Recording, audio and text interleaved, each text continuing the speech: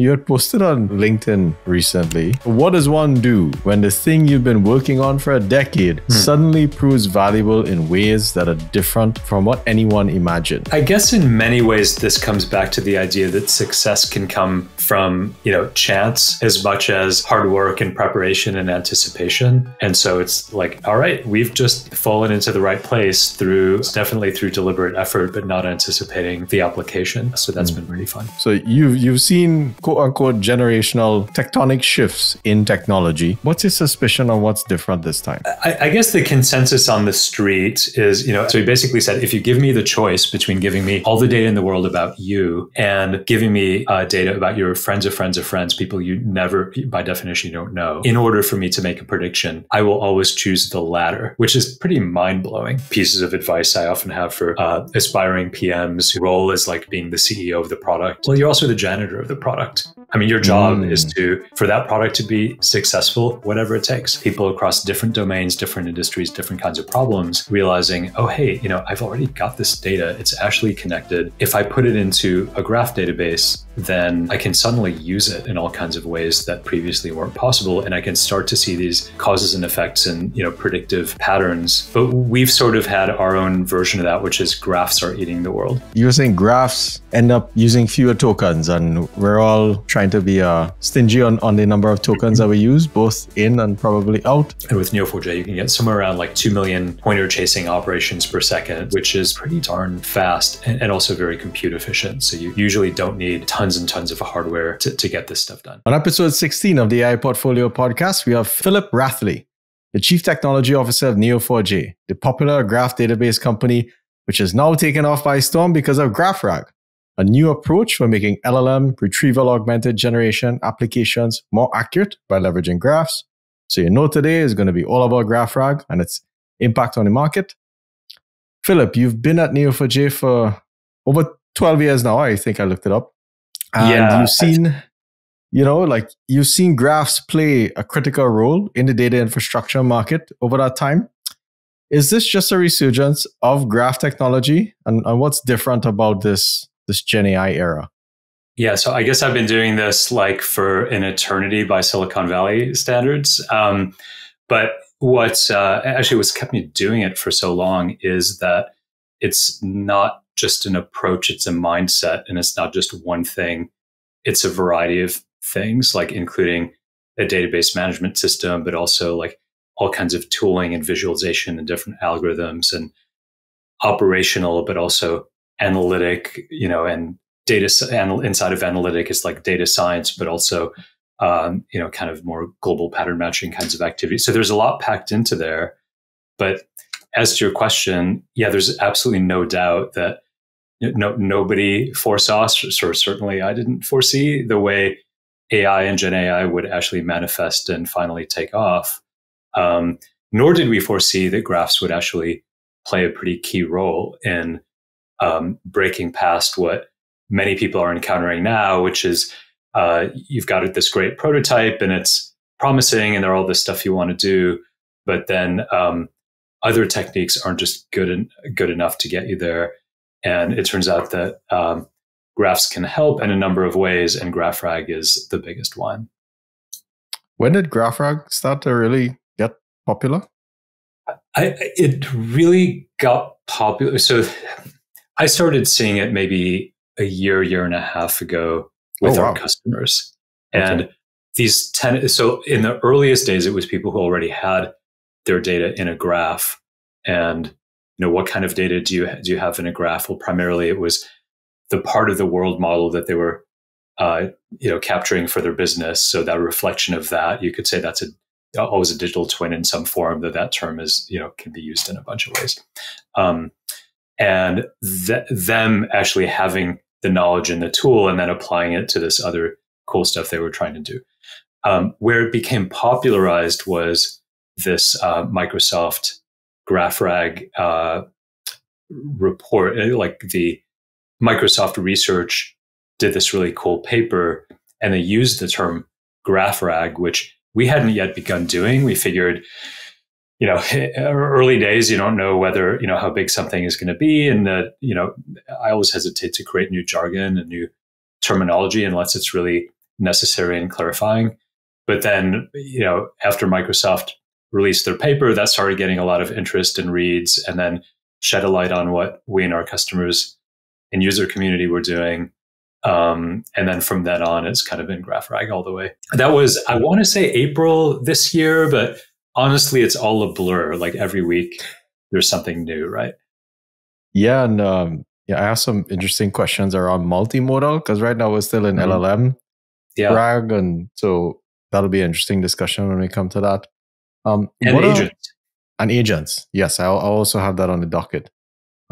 What are you seeing as top use cases, more general in GenAI? Because I know there's a big hype cycle talk and et cetera, et cetera. What are you seeing with your clients, taking traction with GenAI? Yeah, so I guess let me talk about use cases in two ways. One is more like horizontal terms in terms of like patterns. And another way is maybe more generally in terms of business application. And I'll start by saying that I think everyone's trying to throw this stuff at lots of different business applications. So it's very horizontal from that perspective. The ones that seem to be getting traction first seem to be ones where you have some level of appetite for errors on the part of the GenAI stack, and where there's some tolerance in terms of opacity, slash lack of transparency.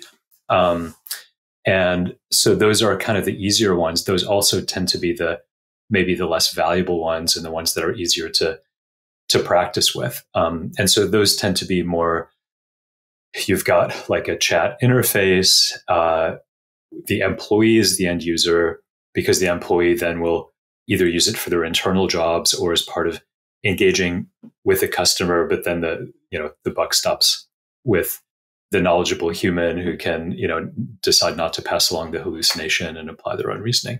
So that's probably, I think probably everyone listening will probably agree, like that's what they're seeing as well.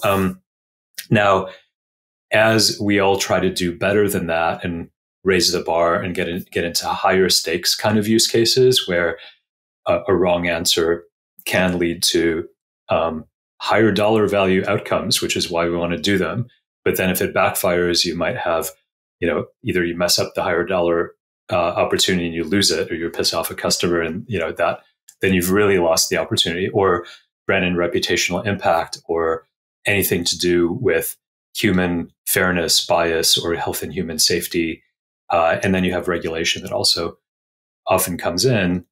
And even if you don't have most of those, when in cases where you're unleashing some kind of agent to do a particular thing, and that thing has some probabilistic element to it and lack of explainability, then you end up needing a human being. Some human being will be the throat that gets choked if things go wrong. And then that person, hopefully they have some stake and some say in deciding whether, and to what extent the application gets rolled out. And then as part of allowing it to be rolled out, oftentimes they want to understand the why, like why is this decision getting made? So that, I guess maybe I'm going a step farther than your question, identifying some of the gaps, but those gaps are really what lead people to try GraphRAG quite often. Sometimes it's, hey, my domain's a graph, like it's a supply chain, or it's a computer network, or it's a social network, or, oftentimes a lot of the data that we're used to dealing with in the real world, if you go scribble it on a whiteboard, it shows up as a network and as a graph. And so, it's a lot of us has been trained to think in tables or in documents or in key values. So sometimes that's the reflex, but sometimes for people who, have used a product like Neo4j in the past, or, another graph database, you tend to see those things as graphs and like, okay, I'm going to put it in a graph. And then the other way people come at it is, all right, I've tried a bunch of other stuff. Oh, I've heard about this GraphRAG thing. Let me try it out. And that's where you potentially unlock one or more of these other benefits, depending on how you use it, of more, not just more accurate results, but more useful, comprehensive, rich, however you want to say it, as well as more explainability, more, a kind of a choice of a sliding scale to go between determinism and stochastic kinds of approaches. And I'm all for stochastic, but hey, if you've got a technology and a data set that's able to give you an exact answer, then, hey, give me the exact answer. And oftentimes that's also like, more definitely 100% accuracy, 100% explainability, cheaper, less latent. There's a lot to that, even though it seems archaic and not cool these days. So it's a combination of those things, and and I could, if you want, get into patterns, but I've talked about it a lot. So no, I'll come to that soon. So one thing that you just piqued my interest. So supply chain as a graph, and a lot of people, I think, as we look at, so I work in retail, so a lot of folks, and I think there's tons of supply chain applications around the world at optimizing that supply chain and having supply chain visibility. You're seeing lots of folks request, hey, I want to be able to do GenAI in supply chain. What are you seeing being done with GenAI in supply chain currently? So let me first set the stage and talk about how graphs fit into supply chain. Sweet. And the kinds of calculations, because you have the movement of goods, and then is one thing. And then you also have this composition, or let's say bill of materials, of a product that includes all these other products. So that's the graph of, really that's a pretty straight hierarchy of what, an airplane has 1 million parts. Several airplane manufacturers happen to use Neo4j for this. It's like the main part, which is the airplane and the model and make, so on, serial number, and then all the way on down to parts. But then those each come from different places, have their suppliers, and then there's this whole other part to it, which is the movement of goods. So this is like two hierarchies which are connected together, which makes it more than just a simple hierarchy. And the kinds of calculations you tend to want to do are, I want to hedge my risk against different suppliers. So this is like a form of economic risk or diversification. Or I want to hedge my risk across different geographies in anticipation of different, we were just talking about how you've got a hurricane headed your way. There are certainly a lot of environmental, you have ships that get stuck in key canals, which, we saw a few years ago with the Evergrande ship, and so on and so forth. So, and then a lot of, kind of repatriation of supply chain and that kind of thing. Those calculations tend to be multi-level, deterministic, and involve math. And it's not super complex math. It's pretty basic math, but it's math. And these are all things that are, handled really well in a graph database. It's like multi-level hops with math. It's kind of bread and butter in the sweet spot of what the technology can do. You can do it in SQL databases, but it gets really painful.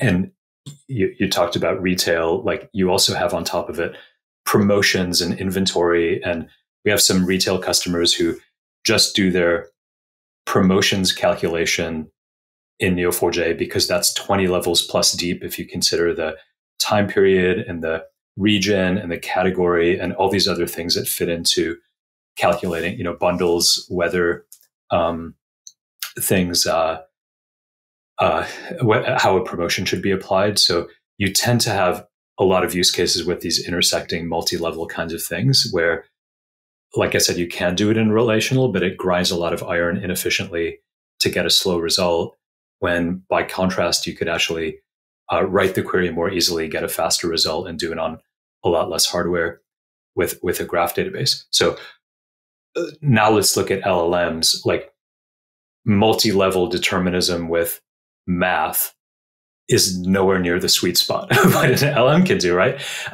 This is why we have agentic systems, is there are parts, some calculations that maybe might be best handled by that agent, but the agent might just run a query against something like Neo4j and get your calculation and then hand it back to some other part of the process where there's something like composing that result into an email for a particular audience. That's the sweet spot of LLM. So the cases where I've seen supply chain come up, and it's probably not the top use case that I've seen so far with LLMs, but it's been, I want to democratize supply chain risk by giving people the ability to ask arbitrary questions. You ask the question in the graph, but then the translation of the question into a query and the translation of the results back into an answer, both textual and then visualization is kind of a different part of it, but sometimes comes along for the ride. That's a way those two technologies are used together. So that's a good example of the kind of GraphRAG pattern where the decision making is vested on the graph side of things because it happens to be deterministic, and the LLM does everything around it. Of course, you've also got cases where it's some mix thereof, right? Yep. So before we probably get too ahead of ourselves, we're saying graph a lot, and just to sort of respect the audience, can you really start with what is a graph, and then what are the different types of graphs that you see in enterprise? Yes. So I guess some people unfamiliar with graphs will relate it back to graph theory and what they might have learned in school. And while graph theory is super relevant and interesting to this field, it's not really what got us started. It's more something that kind of it's very much a practical invention and practice, and not something that came out of anything highly theoretical or that one needs to be theoretically educated to put into practice. And the initial idea was a lot of the world shows up in networks, including hierarchies. And then a lot of enterprise applications end up dealing with one or more networks, one or more hierarchies. And you end up with something that if you ask a business person in the company to go, or like probably everyone here, has been in some sort of meeting where there's someone from the business and someone from IT present, and you end up drawing on the whiteboard, like in circles and lines, the relationship between whatever customers and whatever they've bought, and whatever, or customers and how they're insured, or supply chains or divisions or so on, like the natural way that we as humans conceptualize a lot of this natural real world data or digital world data is just through circles and lines, kind of, very much the way the brain is structured and the way the brain processes data as it happens. And so the idea was, well, it wasn't possible in the days of spinning disk and sparse memory to actually have a database that could perform or get you anywhere and have this kind of structure, because the kind of processing that happens, the kind of I/O specifically, ends up being random, and you're hopping all over the place, and the computer systems of yore just couldn't handle that. And so part of what drove actually this graph database, I won't say renaissance, like the birth of the category, is this look ahead, which now is very much in the present, of we're going to have ample memory that's going to be relatively cheap, and we're going to have I/O subsystems that are not spinning disk and where you need to have to just cram data together and so on, but where you actually can just hop around randomly. So the coupling of that kind of architecture to support that kind of workload, together with a data model that looks a lot like the real world, where you can swivel the chair from your whiteboard and take those things and drop them as they are without going through a bunch of like contortions to get them into a different shape, namely tabular with join tables and all the rest. That was really the birth of this from a data and database perspective. Then from there, you've actually got several kinds of activities you can carry out. A key one is pattern matching. And for anyone who hasn't checked out the Cypher language, which is basically invented but opened by Neo4j and is the de facto standard for querying graphs, and actually is a straight path to the ISO GQL standard, which came out this April and is now a sibling language to SQL based on the property graph model. That kind of the root first thing you learn is how to draw patterns. There's a match clause, and that match clause, as much as possible, tries to match, line up with how you visually draw like circles and lines in order to describe a pattern that then you search for. So like searching for patterns is the one key kind of activity. And you can do like a Kevin Bacon query in just a couple lines, and what's the shortest path between these two things, and then you can constrain it different relationship types, and then filter it according to properties, and drop in, parachute in with indexes, etc. Then you've got a whole class of algorithmic kinds of things that you can do.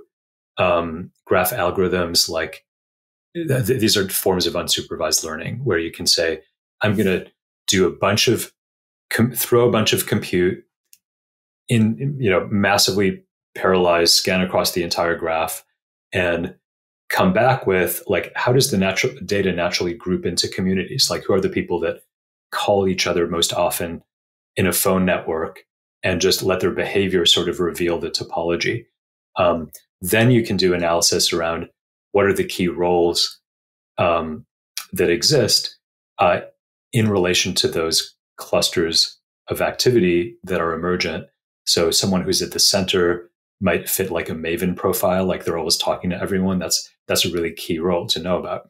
Someone who uniquely connects two different clusters that otherwise aren't communicating, that's another key role. And this is key if you're doing marketing or trying to retain customers, or trying to catch bad guys, and so on and so forth. So lots of different applications. And then you've got some more advanced things like in graph machine learning, like link prediction, trying to predict where the next relationship is going to form, and then things like graph neural networks, which is kind of another level from it. But when we talk about GraphRAG, you have all these at your disposal, and that's it's a pretty big tool set, which can make it a little daunting. But this is where examples and open source and community and sharing and discords can all come in and help. So how would you describe?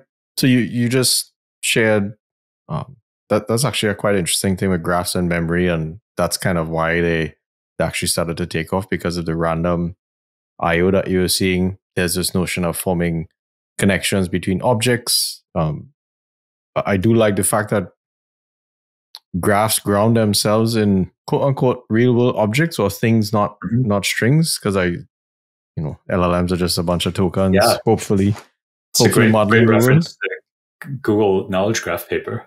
Yes. How would you describe GraphRAG from that perspective? Most simply, it's doing retrieval augmented generation where somewhere on your query path is a call to a graph database. Okay. And does that call have to be synchronous, or can it be asynchronous?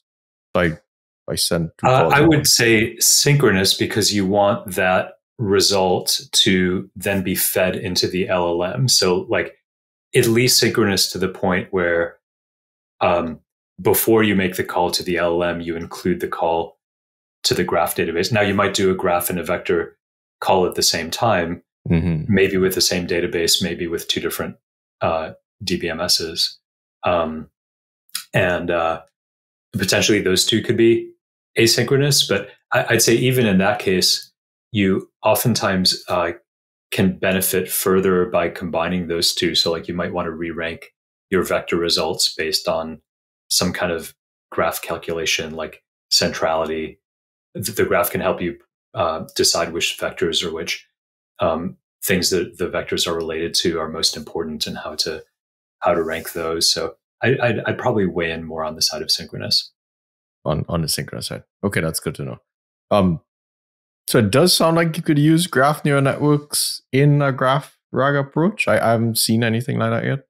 I haven't either. So let's talk about how you would do that. So, and I guess to do that, maybe for those who aren't familiar with graph neural networks, basically the output of a graph neural network operation it's a vector. It's just another kind of vector. And we all know about vectors, and the kind we talk about most often represent like the meaning of a word in some context. And it's, effectively a bunch of numbers, oftentimes, 1,000 or so, 1024, et cetera. And the difference with a graph neural network is it's a vector that represents everything around a particular node in the graph topologically. So it's like a topological representation of maybe not the entire graph, but like several levels out from the perspective of a particular node. And what you could then do, and here's where I imagine them being used with LLMs, is with let's say traditional vector-based RAG with word embeddings. You're doing similarity calculations and saying how similar are these two chunks by way of meaning. What you could do with graph similarity, which is, I'll use that term to essentially mean the same thing as GNNs or similarity among GNNs, is to find other nodes or other things that are have similar topologies. So how might that matter? It's like, all right, this person, this account is a fraudster. And I know that because of the topology. Like quite often you can look at the shape of the visualization of a graph of, say, like a payment network or promotions. So let me use a simple example. A kind of fraud that companies often have when they're saying like, here, I'll give you like a $20 promotion for referring someone. Well, sometimes you have people go out who will just automatically create 100 different fake accounts and they'll refer them all. And they'll just like, come away with all the referral bonuses.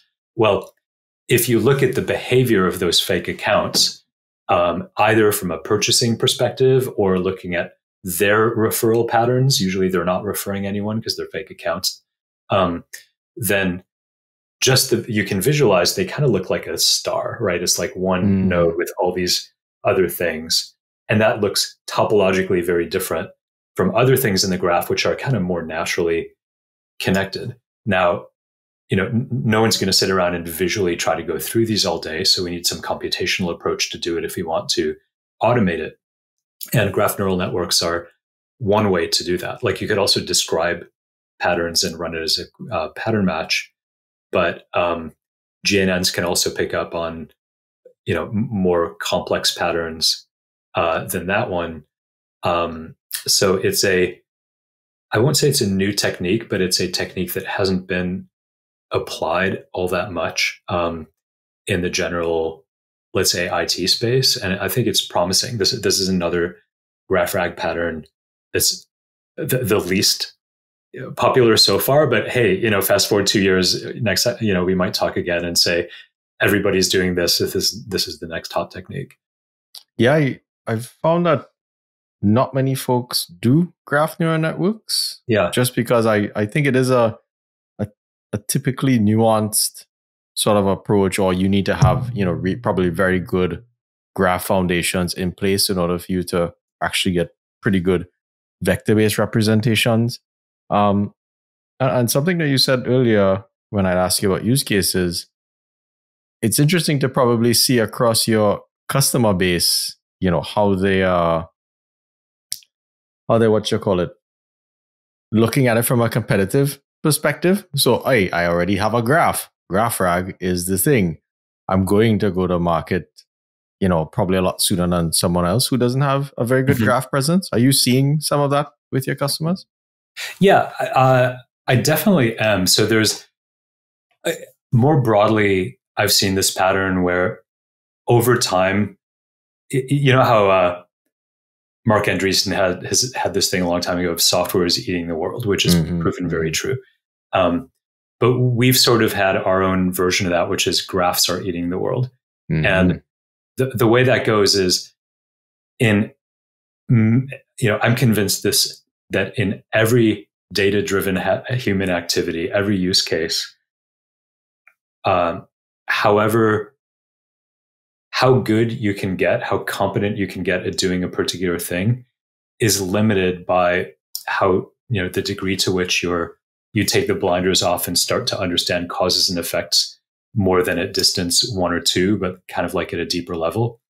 And so our, kind of the slow but sure story of graph adoption that's occurred, prior to the current like GraphRAG kind of boost or explosion you've had, has been just people across different domains, different industries, different kinds of problems, realizing, oh, hey, I've already got this data. It's actually connected. If I put it into a graph database, then I can suddenly use it in all kinds of ways that previously weren't possible. And I can start to see these causes and effects and, predictive patterns. We had an event in San Francisco yesterday, and our chief scientist spoke and referred back to the keynote speaker for the first large user conference we had in 2012, a guy named James Fowler, who wrote a book called Connected, and he's a sociologist at UC Irvine. And he made the point that if I'm trying to predict someone's behavior, I can actually better predict behavior by understanding who, not just your friends, but your friends of friends and how they behave. Then I can by learning all the things I can in the world about you. So he basically said, if you give me the choice between giving me all the data in the world about you and giving me data about your friends of friends of friends, people you never, by definition, you don't know, and in order for me to make a prediction, I will always choose the latter, which is pretty mind-blowing. And that phenomenon is, it's not surprising, when you think about, we just talked about supply chain, like that's kind of an unsurprising conclusion with supply chain, maybe a little more surprising with kind of social behavior. But there, certainly from there are lots of use cases where, fraud detection, anti-money laundering, money laundering by definition is someone creating a lot of intermediaries in order to elude detection. But if you have a technology that's all about connecting the dots, then there's no place to hide, as it were.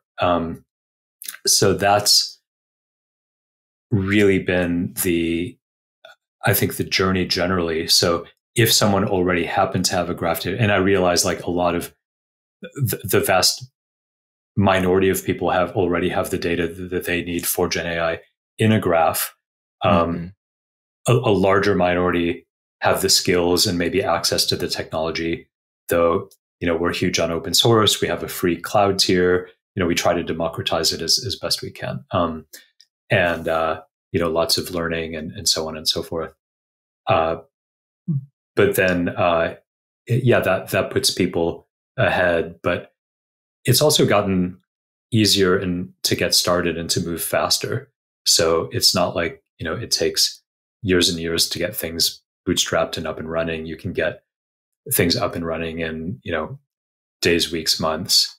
So, so it's not like there's that huge a gap, but for sure, the more graph aware someone already is, that tends, probably in every domain, there's at least one company that's approaching things from a graph perspective, which over time puts competitive pressure out there for others to do the same in order to get better results. Yep. And I guess one of the probably most popular applications of that is knowledge graph. So I used to work in search, and I used to work in search across many different domains. And this thing called knowledge graph that came up at least within the small circles that I participated in. So what is a knowledge graph, and how do you think it helps? How does that fit into the whole GraphRAG thing? It's just another type of graph system we can query, I guess. A knowledge graph is a graph that you store somewhere. Like, best place to store a knowledge graph is obviously a graph database. And it represents whatever part of the world matters to you for your particular problem. And then in the context of GraphRAG, you would pull back from it maybe like a subgraph of the things surrounding the subject and the object. So like the person that asked the question maybe, and the things that they're asking about, and the things surrounding those things. That makes sense.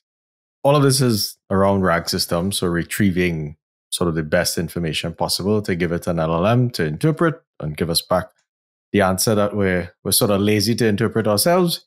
What would you say are the drawbacks of the current vector-based way of doing RAG? I think vectors are, in any case, pretty broadly useful. So even when you're doing GraphRAG, oftentimes you could still benefit from also doing vectors. So it's not either or, in other words. Okay. But the downsides are that, much in the same way that LLMs don't provide any transparency with regard to, what's going on inside the neural network, you can't look at a vector or a vector similarity calculation and really understand what's going on, right? Like, at least logically, or connect it to our concepts.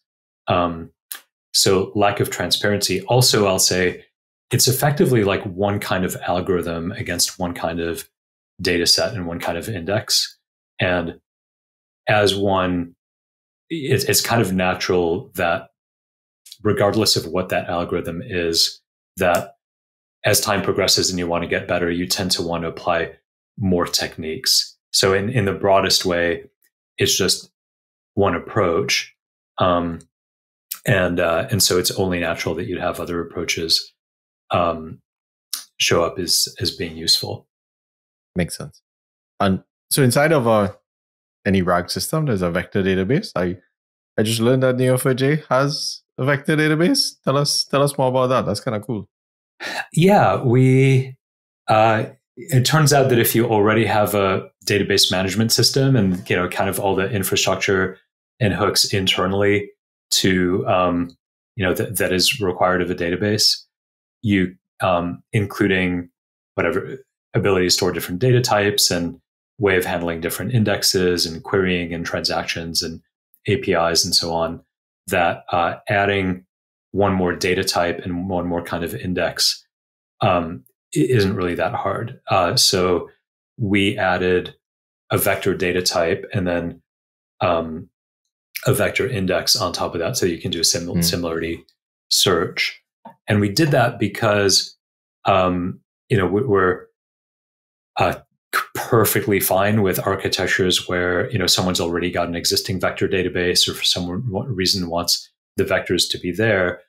But we foresaw that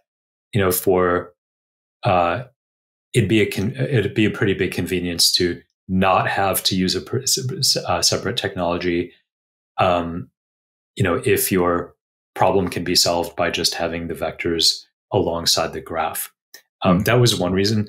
Another reason that showed up is that non-intuitively to me, in addition to the graph we've talked about, which is like the graph of your world model in your domain. So let's call that the domain graph. It's also, it can be helpful in using your vectors more effectively to be able to actually structure the chunks and the relationship between chunks. So like next chunk, next chunk, next chunk.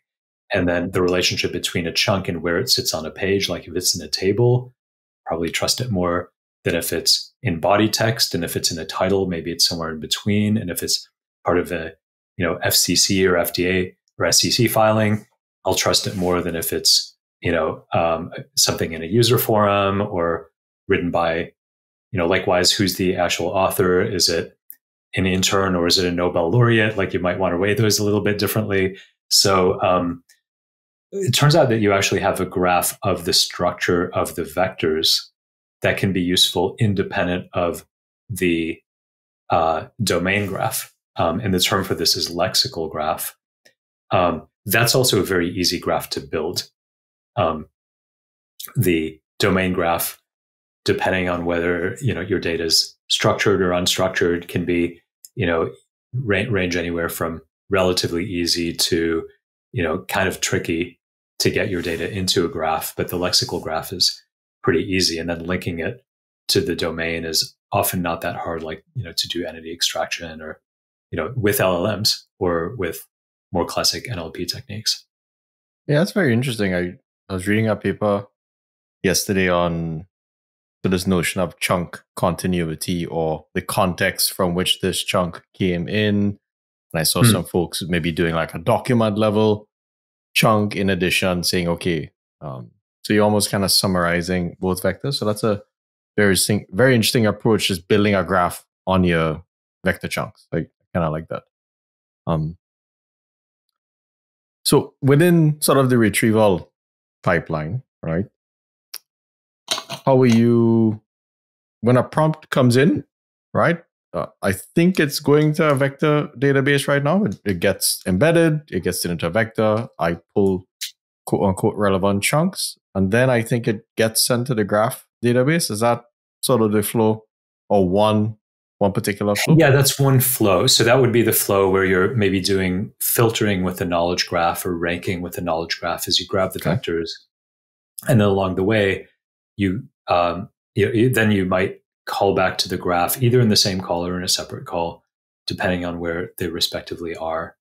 And then the way you might filter rank with the graph is to say, if this vector has this particular term or concept in it, or if it's part of this particular, say, like support case, and I want to filter out support cases that are related to older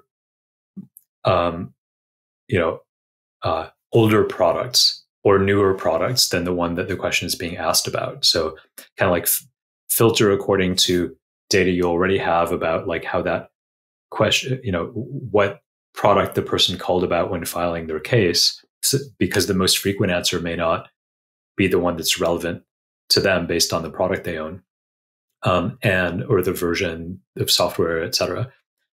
You might also rank the results then based on some kind of like graph-based ranking, like PageRank, of if it's got the most inbound links from cases with a disposition of closed success, like basically count those up as using the PageRank algorithm. And then that just shows up in the node as a weight. And then you can rank your vectors according to those weights. So that's one pattern. Another pattern is, hey, I want to take the question or some part of the question and get an answer from the graph directly. And there you have two choices or two patterns. And it depends on how narrow the universe of questions is that's allowable through that app.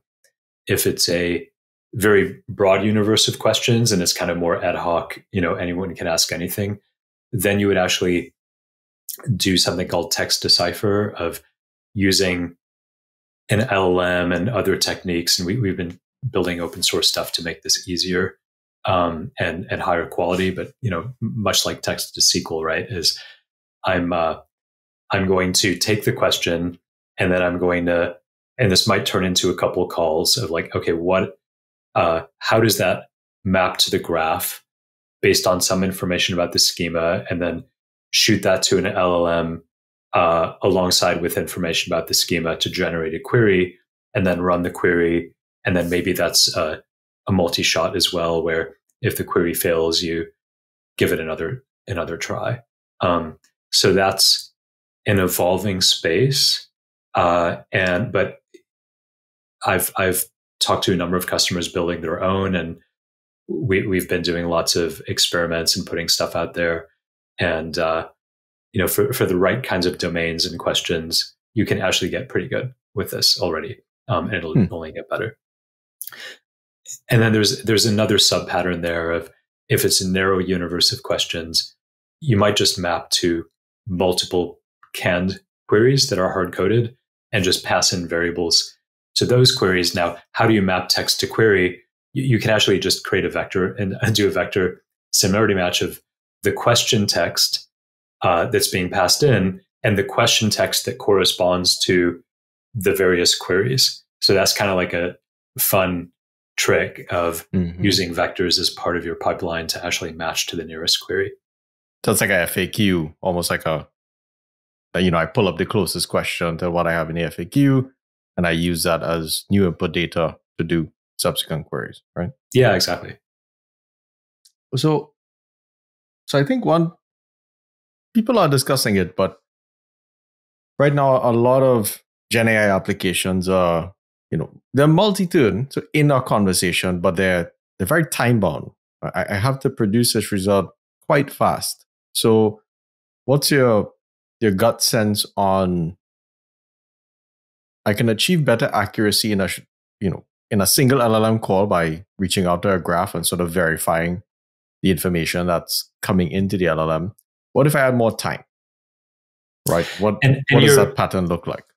Yeah, and you mean like time for the execution to happen? So like end-to-end latency for that particular set of calls? Correct. Yeah, I could answer the question tomorrow. I don't have to answer the question in the next 1 second, essentially. Yeah. I'd say obviously the more calls to LLMs and the more agents and the more latency that tends to introduce. There tends to be a trade-off between what model you use, how large it is, where it's running, how much you care about accuracy. So there's sort of like a three-way trade-off between, you could say, accuracy for that particular question, latency, and cost. And you've got companies like Unify.ai. I think another one was Neptune.ai, if I'm not mistaken. They were doing this. I think they might have pivoted a little bit, but might still do this of like LLM router, like for each particular question based on the current state of the art LLMs route to that. So that's definitely a part of it.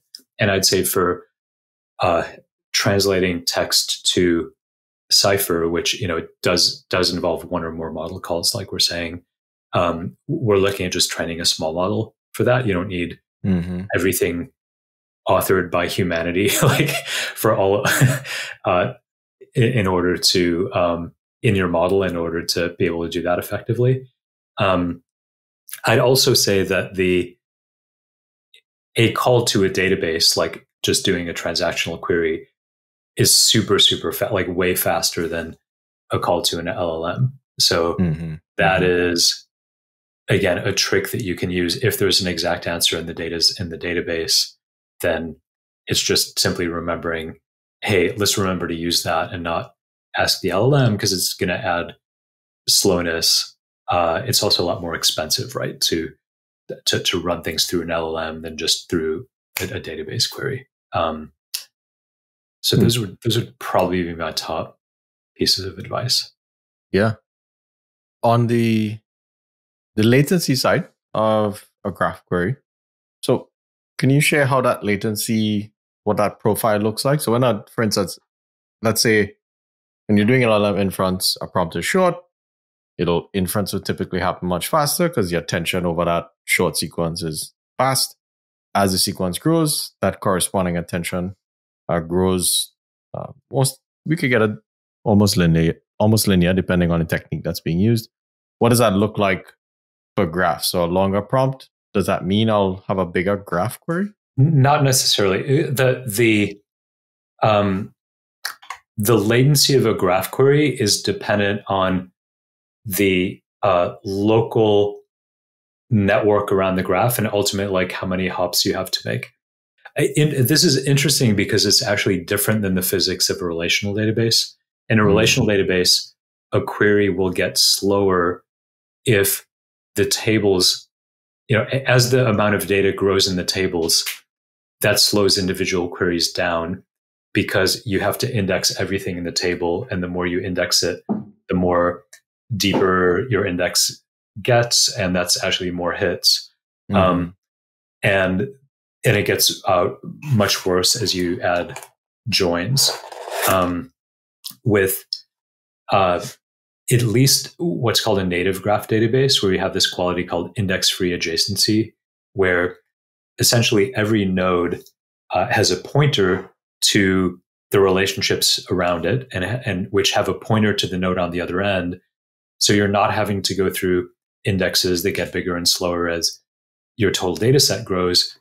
The amount of time it gets to get from node A to B, C, D, E, F, G is dictated only by the number of relationships I need to traverse through. So it's very local to your question and local to your data.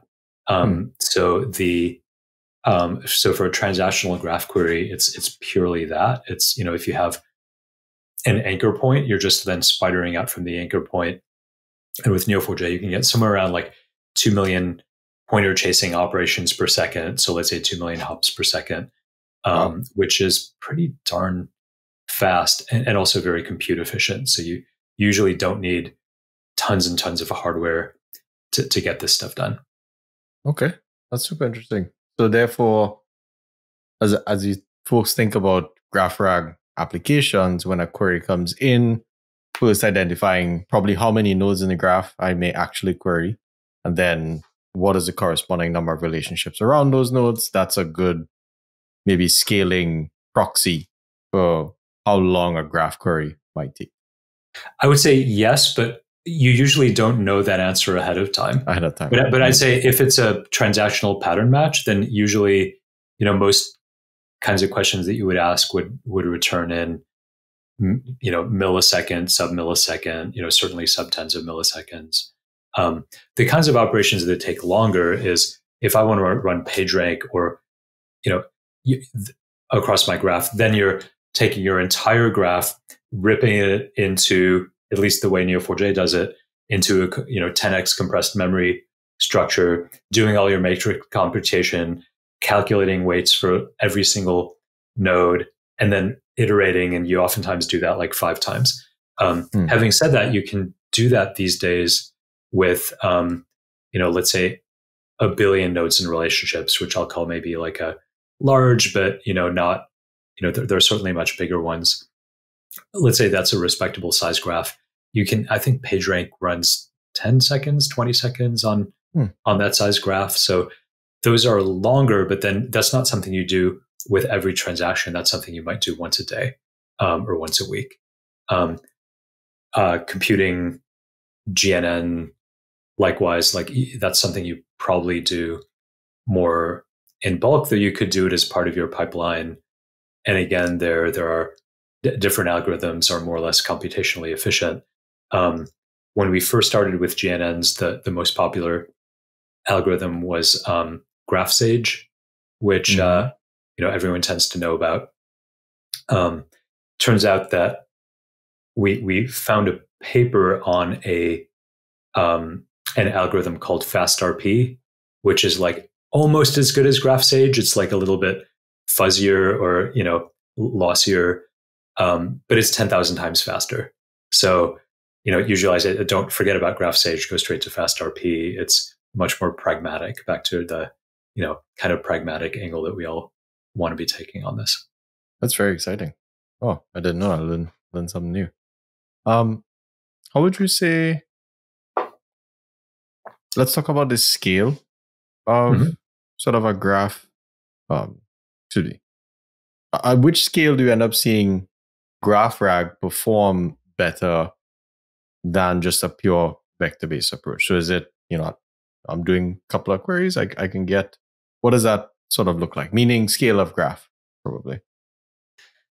I would say I haven't seen that it's related to scale of graph or scale of data. It's more the kind of question that you're asking. So it's more of, let's say, like a logical consideration. And there it's cases where maybe amount of data does play into it, but like it shows up starting at a pretty low scale. So, and anyone with like enough data that you're doing GraphRAG, that you're doing RAG, probably, will benefit from GraphRAG. And then as to whether it's worth doing the work of GraphRAG in addition to vectors, because you don't need it. Vectors are a bit, what's nice is they're kind of brainless, right? You just put them out there and not entirely, right? You need to figure out your chunk size, and there can be some trickiness to it, and doing anything at high levels of scale requires extra engineering, but they're relatively straightforward. And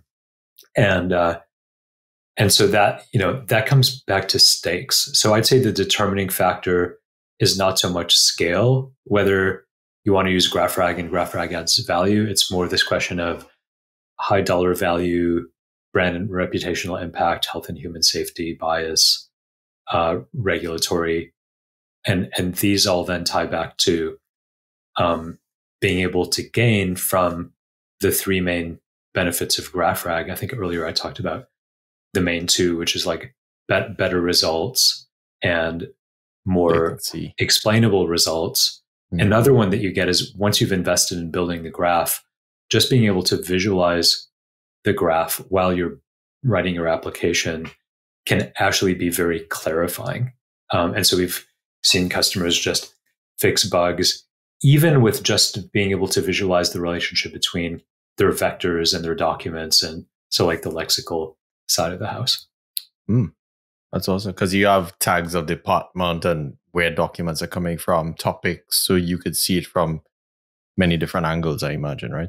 Yeah, you could also see how like your vector might misclassify something. Mm-hmm. So I'll use an example, and I don't know if this one's true or not. So take it more in the broader sense that if you have a vector for a fruit apple and a vector for the company Apple, they're probably more similar. They're probably a lot more similar than the company Apple and a pear. Mm-hmm. But I mean, should they be? Probably not. So like there's, this is because you're dealing with linguistics and statistics around words and not explicit defined meaning. And so when dealing with one's domain, you'll sometimes have these things pop up, and you can tend to catch those when you're visualizing things and like linking the vector chunks back to the graph of meaning. Huh. So I've been wondering this for a while, actually.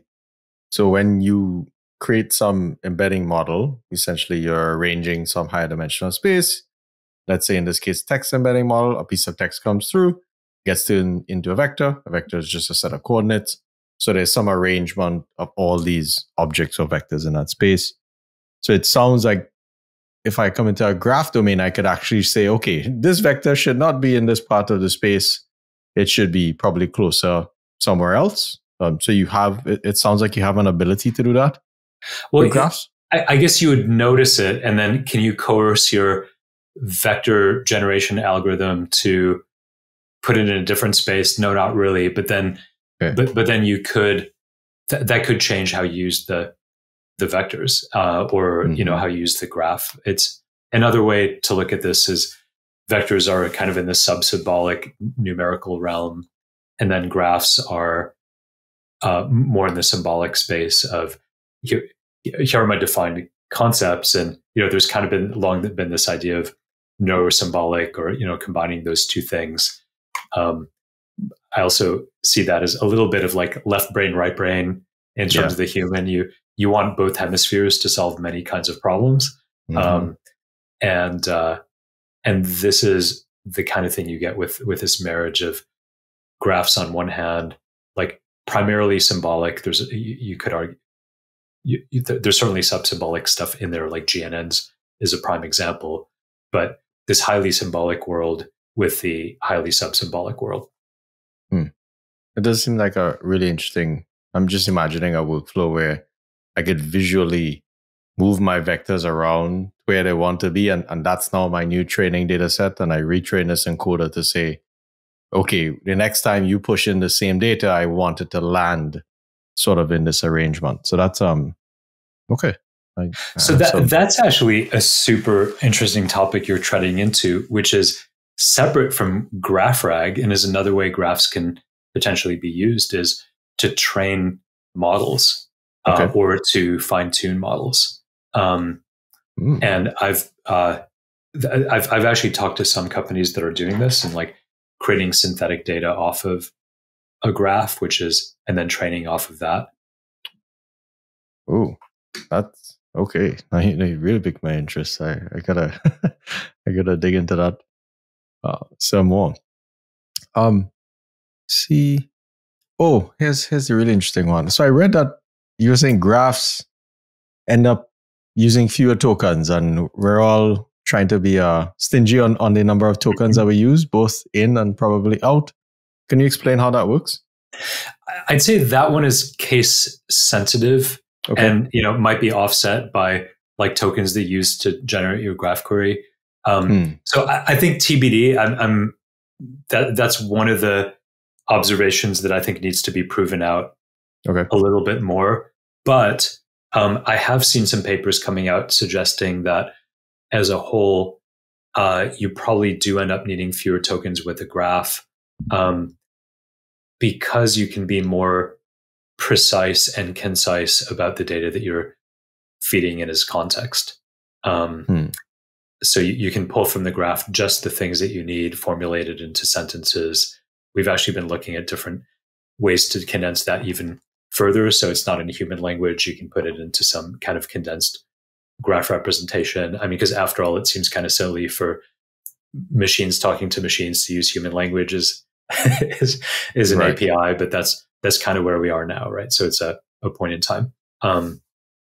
So it does seem like it's probably true because you can pull just very condensed stuff out of your graph and use that as context. And then also because your results will then oftentimes be better because you put in this much higher quality data that might require fewer calls to an LLM in order to refine if you're doing a multi-shot type thing. But if anyone's trying this out and has an opinion or observations one way or the other, I think Mark and I would both be interested in hearing from you. Yeah, definitely.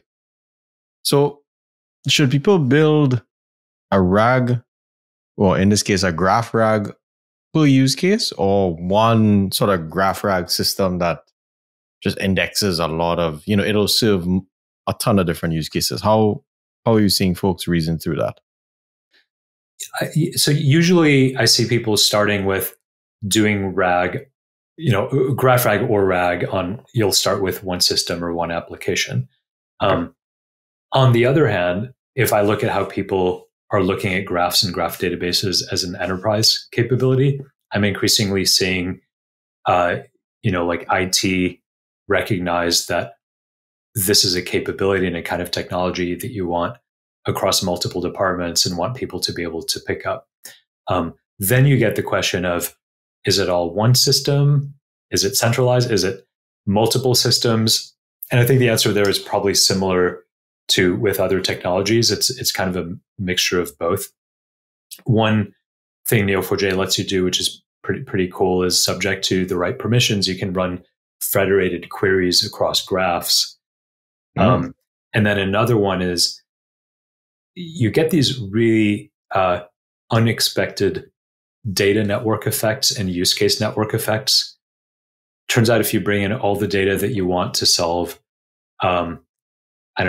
fraud across a payment network, or, yesterday we just had a talk from a pharma company with fraud around, selling fake, fake versions of their pharma, of their prescription drugs. That once you have the data to solve that particular problem, that might be all or most of the data that you already need, that you need in order to solve a recommendation, right? If I already have information about how people are buying so that I can find patterns that look like they're fraudulent, then I probably have all the same data I need in order to make a high quality recommendation. And you have these cascading effects. And, then if I want to do a product promotion, all right, then I bring in the promotions hierarchy, but I already have the product hierarchy and the customers, and now I add the shopping cart. So so graphs have this natural quality and ability to be additive in terms of the data, and then multiplicative in terms of the value.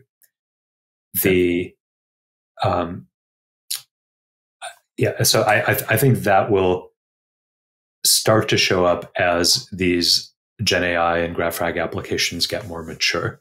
Technically, it's a challenge, but updating information or updating a graph, updating a vector database. So in the case of updating a vector database, let's say my new sphere of knowledge is something bigger, I'll probably retrain this encoder, and unless I trust that the new data coming in fits within the sort of total space of knowledge of that model. What does updating knowledge in a graph look like? Let me talk about constructing the graph first.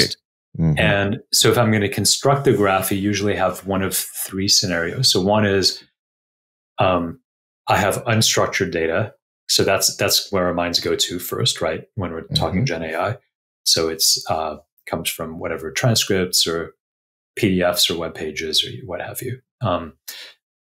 The other is I have structured data. So my data is like in a SQL database or in files or, but in some kind of structured format in spreadsheets.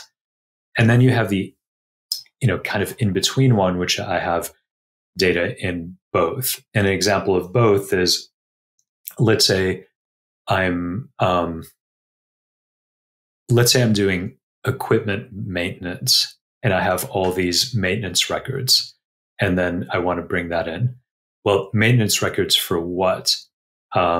Because you want to be able to actually relate the maintenance records and tie them into, like, what are the individual, let's say it's cars or tractors, what are the individual cars? So Caterpillar actually uses Neo4j for this. And there's a talk out there on YouTube from a few years ago, pre-LLM, but they used NLP pretty heavily. I need to know, like, what the individual tractors are and what the model is and who owns them and so on and so forth. That's probably in a relational database somewhere. And now, if I actually start with that, because bringing your structured data in is really easy. There's a bunch of tools for it. There's a pattern you can use, which is basically tables to labels. Each row in a table gets brought in as a node and then labeled with a same label as the table name, effectively. And then your primary key becomes a node key. So that's a pretty straight translation. Join tables, each row becomes a relationship in a particular direction, and if it's attributed, that shows up as relationship properties. So in that example, which is probably the more common one that I see, I've got something that I then want to hook, like this master data, if you want to call it that, of what my products are, what my customers are, what the company names are that I'm looking for, then or even like customer ID, that sort of thing. Then as part of your pipeline for ingesting from the unstructured data, you can then refer back to that graph, do lookups, inject context, say, look for these particular things, and then not only tie the two together, but use that to inform how you create the graph. And, hey, if I've got this particular kind of, product name or product category name that gets recognized and dropped in as a node with that particular label. This is a brand new area, and I'd say LLMs are pretty good at getting getting over the bootstrapping problem. But then, you need to do a bit of extra work to do like entity reconciliation and, not have duplicate entities. And some of the frameworks like LangChain, Llama Index, Haystack are starting to do some of that.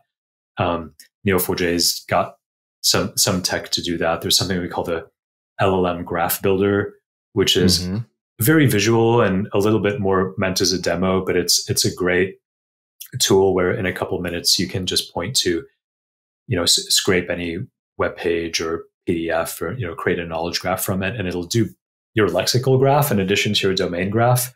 And it's, the domain side of it might be not entirely perfect, but it's pretty good. And then from there, you either leave it as is, depending on how much accuracy you want, or, oftentimes you want more accuracy, and you can, then find different ways to curate it, either through rules or, ultimately through human curation if it's very, very high stakes.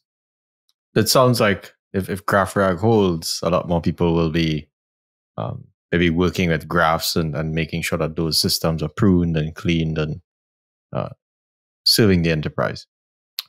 That's right. Yeah. How are you and the team thinking about large models versus small models? That's always the big debate. Yeah. So I mentioned we're looking at small models as a way to, do text decipher. And that's mainly for cost reasons, I guess. But, and we can train a small model to be extra good at it. So, might get better than a large model. At least that's the idea. But I'd say GraphRAG as a principle or as a pattern is kind of neutral, or, with respect to, are you using a large or a small model? The reason I see people using small models tends to be either, cost or security. If companies oftentimes want to run things in-house whenever they can, and so having using their own small models gives them that. But then also, if you're trying to carry out a very specific task inside of an agentic architecture, then you don't need a large model that's been trained on the entire world, which is going to be 10 times more expensive because it's so much bigger. So you just mentioned agentic. What's your take on graphs, GraphRAG, and agents? Certainly, there's a case for agents using GraphRAG inside of certain agents, and maybe some are just using vectors, and maybe some are just using graphs, and maybe some are using both. And then the agent, then you have a graph of agents in more complex agentic architectures.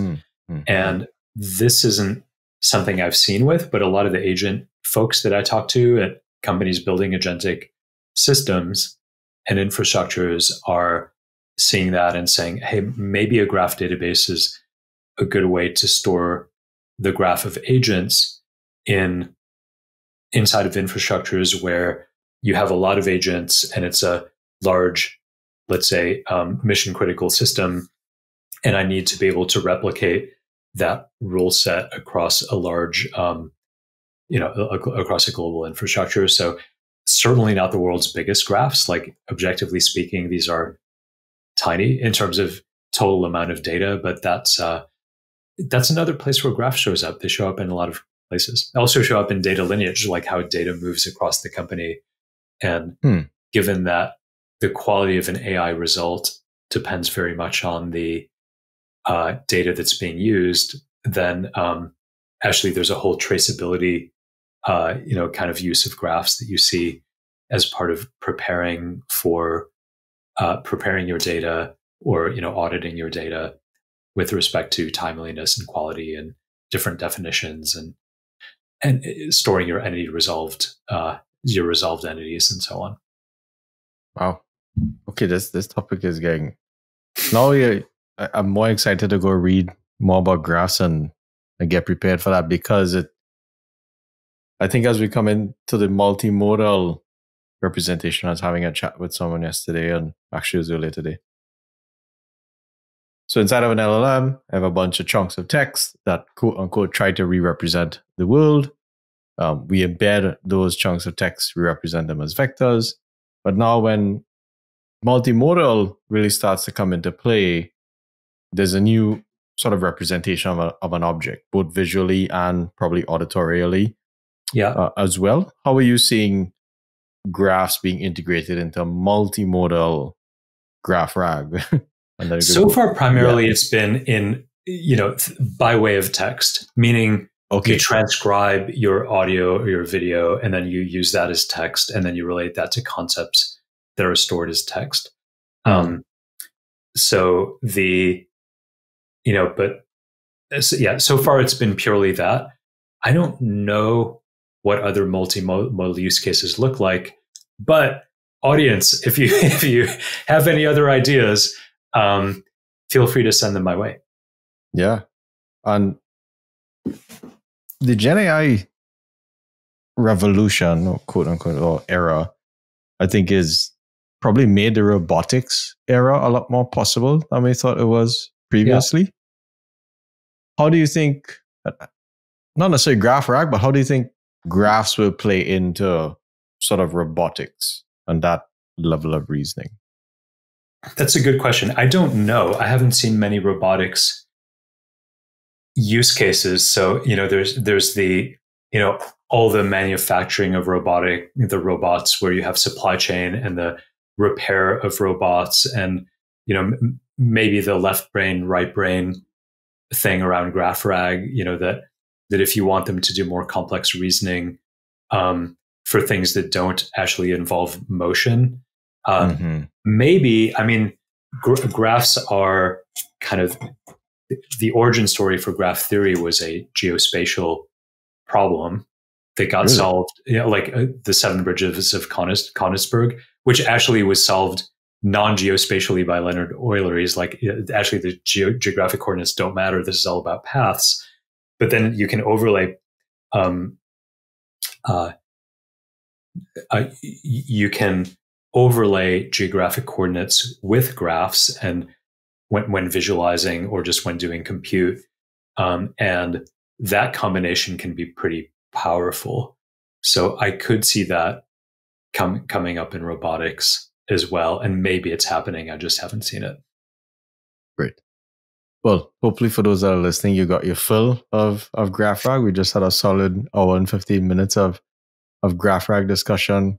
So, Philip, I wanted to get more lessons from your journey in tech. You've been at Neo4j for 12 years, and you said at the beginning that's not necessarily the norm. What's kept you there for so long?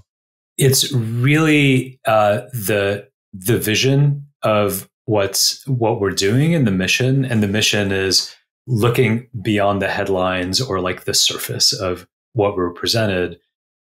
I believe we fundamentally need this in a day and age of everything is moving so fast. It's really hard to take the time to look at what's happening underneath the surface.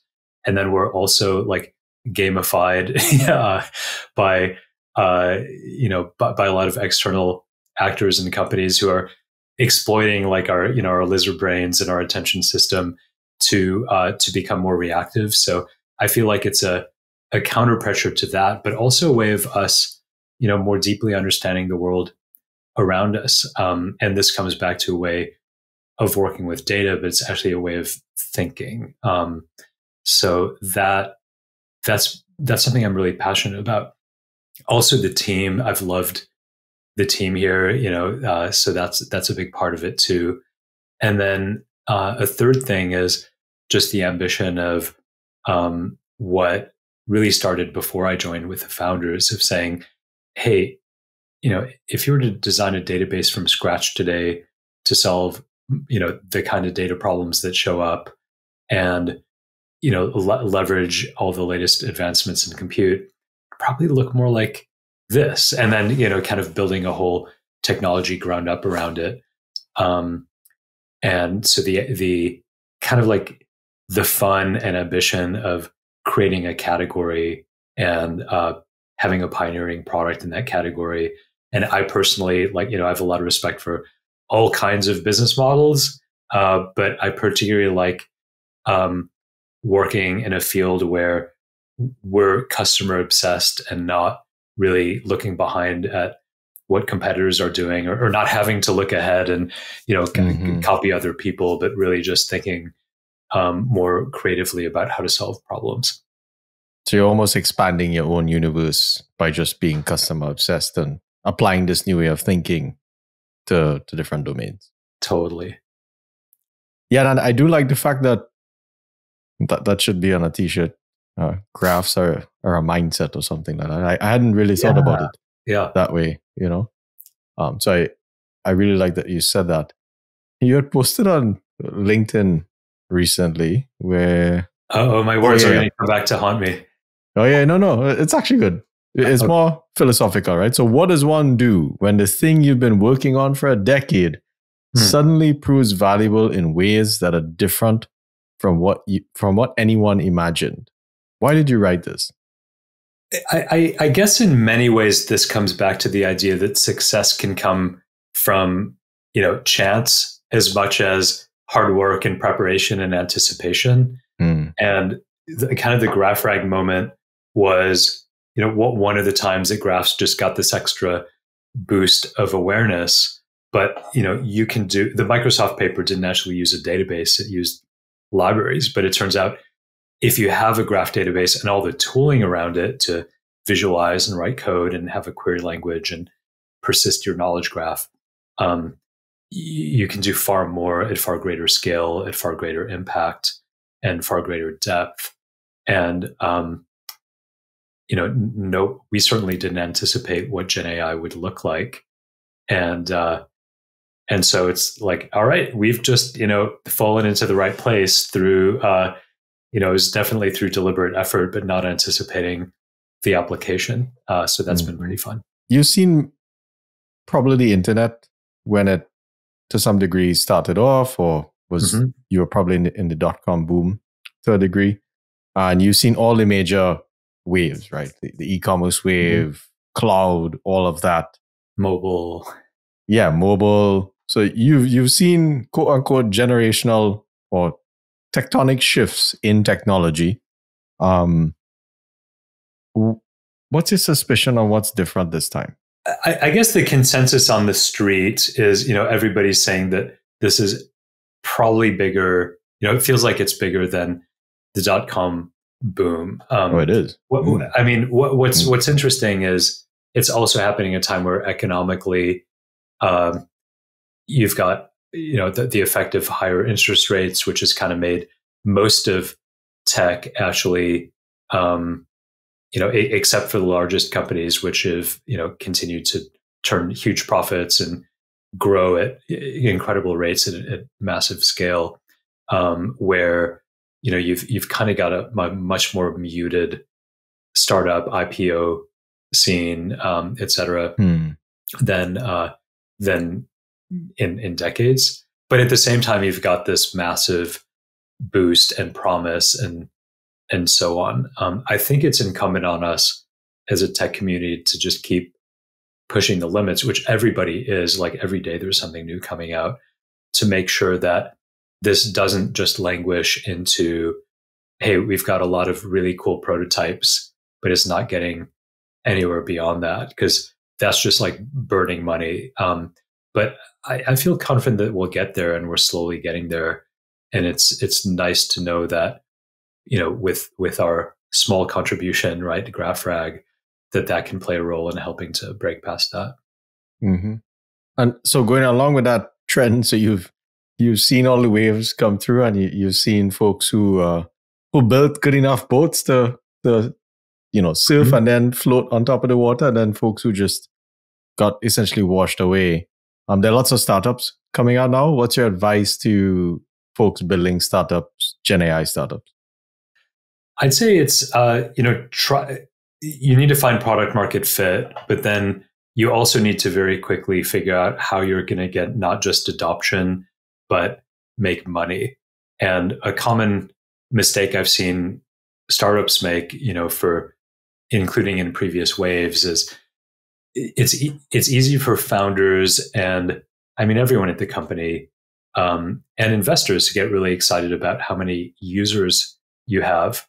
But then, at some point, your company is going to need to make money and turn a profit.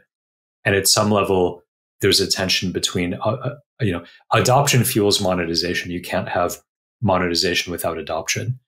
But at some point, and that point in that line is different for each startup and each stage. But at some point, those two things become at odds. In other words, if I'm making cars and I'm giving away all my cars, then I'm going to be the market leader because, I've just given away all my cars. But, it's probably not a very profitable business. I'm not going to be in business for very long.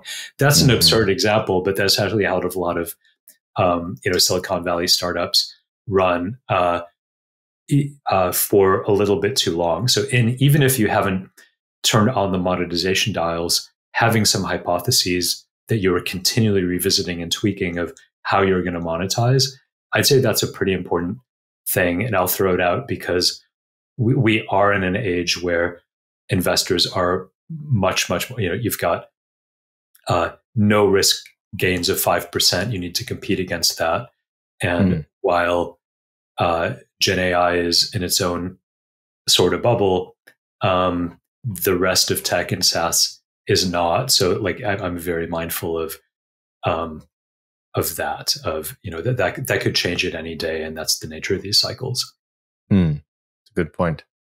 So you're a CTO. What advice do you have for becoming a CTO? Because many folks want to take that career path. And I noticed that you went the product route and you had a couple of different journeys. Can you share a bit more about that? I've zigzagged a bit. I've been back and forth, between obviously a lot more hands-on earlier in my career, but worked a lot with databases and, at the junction of database and of technology and business in consulting. And then that got me into product management, which is at the intersection of business and technology. So I'd say most of my career recently has been in product management, which I love because, you do get to look at, always ask the 5 whys of okay, why is this user asking for this particular thing? Because the first answer they tell you, I can guarantee that's not really going to tell you why they need the thing. It might be how they imagine you solving their problem. But if you do exactly what they're saying, you might actually not solve their problem in the best way or at all. And I think there it's a lot of critical thinking, getting involved in a lot of, different areas, and also staying close to tech. I'd say in general, it's more important than ever to stay close to the technology. And, how do you do that? A lot of it is, checking out what's out there. A lot of it is talking to people. So I'd say there's a huge value in leveraging the community around you, which is easier than ever, wherever you live in the world, because there are just so many virtual resources and Discord chats and YouTube videos and great podcasts like your own and so on and so forth. So I'd say community, find communities around that are using different stacks that you're using, or that are, maybe more generalized tech and local to where you are. And be curious, and also, have a high bar for your own work, and expand your interest beyond the immediate thing that you're doing and the problem that you're solving. Not to say you should go jump into other people's swim lanes all the time, but throughout my career, I found it was always interesting to me and useful to whatever I was doing to understand the bigger context of what I was doing, so that I could see what the cracks were between my defined function and others, so that I could then go and engage with people at the border and figure out how we're going to fill the cracks. And if that means I jump in, I jump in. One of the pieces of advice I often have for aspiring PMs who have this vision of the PM role as being the CEO of the product. You hear that a lot. Well, you're also the janitor of the product. I mean, your job is for that product to be successful, and flipping it around. Much more importantly, for that product to be successful, users need to be successful with it, and whatever it takes. That you should also put that on a T-shirt. Janitor of the product. I am janitor of the product. Yeah, that's clean. I do love that framing. I did notice that you had a bachelor's in chemical engineering. I also have a bachelor's in chemical engineering. So really, yeah. Cool. I'm secretly tracking all the folks who come from chemical engineering and no longer do it, and they're in AI and just do other really interesting things. There are quite a few. Yeah, it's pretty surprising. Can you talk a bit about that? I know we're a little over time, but I find that fascinating. Well, I went into chemical engineering just because, I mean, partly my personality is I like to do things at the intersection of things that I find really interesting and then things that I'm told are hard.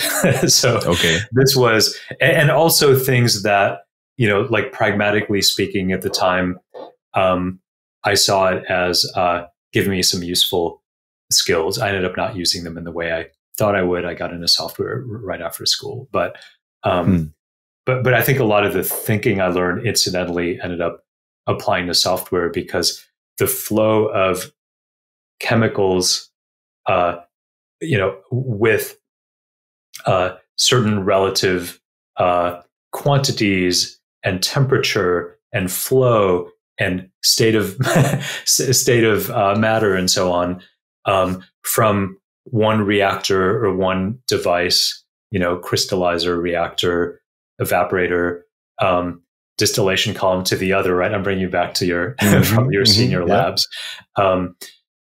It actually looks exactly like the flow of data between programs. So like there's just a direct correspondence there. But the reason I went into it is I loved physics, chemistry, math. So it combined those three things. Everybody told me it was one of the harder majors. So I was like, all right, let's do it. And then supposedly it was one of the higher paying majors coming out of school. But I kind of flunked on getting a chemical engineering job and ended up in software. But hey, no regrets at all. Yeah, it worked out. That was my number one criteria. I was like, okay, I don't know what I want to do. These people get paid the most because Trinidad has oil. I'm like, okay, I'm doing chemical engineering.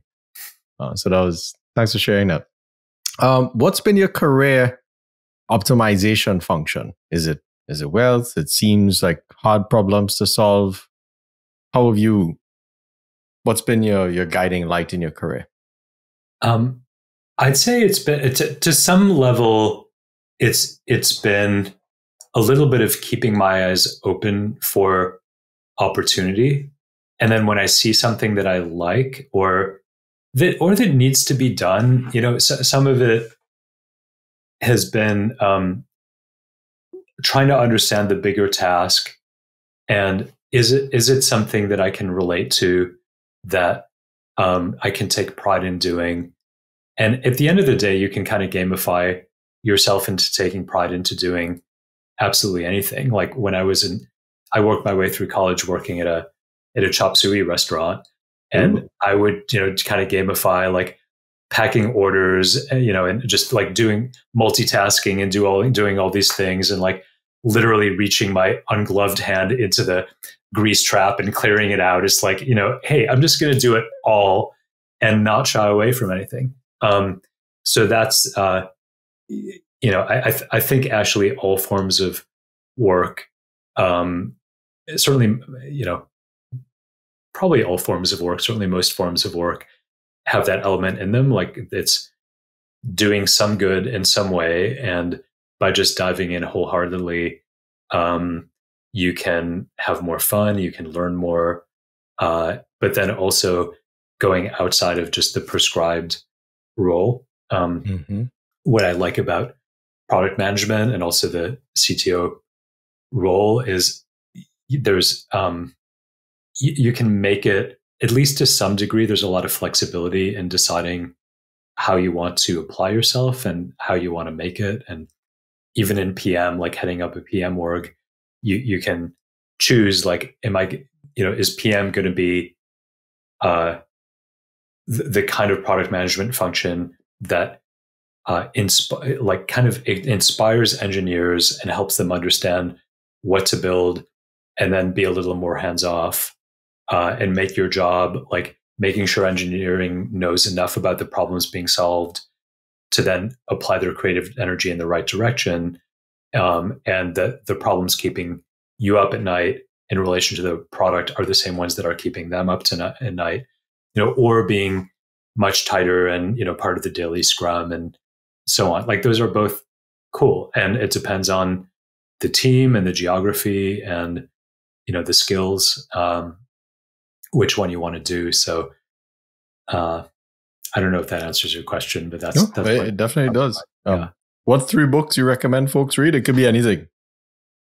Oh, let's see. Oh